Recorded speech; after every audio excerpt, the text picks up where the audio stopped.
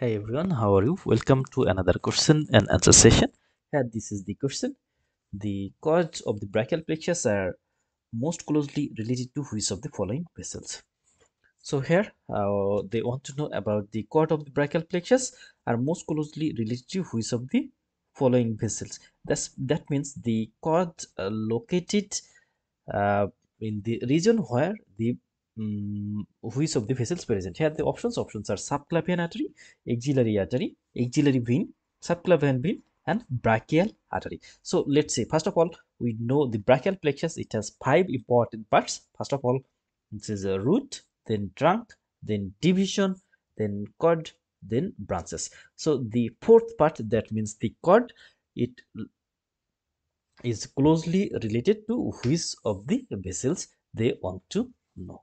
So here we can see these yellow structure, they are the brachial plexus. First of all, this is the root of the brachial plexus, five roots of the brachial plexus, then three important trunk, they are the three important trunk of the brachial plexus, then the division of the brachial plexus here, then cord of the brachial plexus here.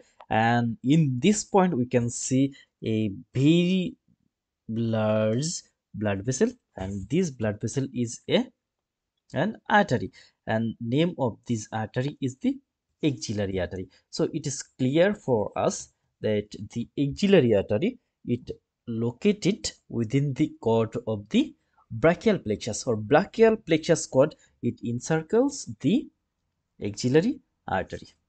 And in this picture here we also can see this is the cord. Here the medial cord, lateral cord, and posterior cord behind the axillary artery. So the axillary artery, it located at the cord area of the brachial plexus. So it is one of the easy question and answer, that the brachial plexus is cords located around the artery, and this artery is the axillary artery. So the axillary artery, it located or it lies with the cord of the brachial plexus. Thank you all.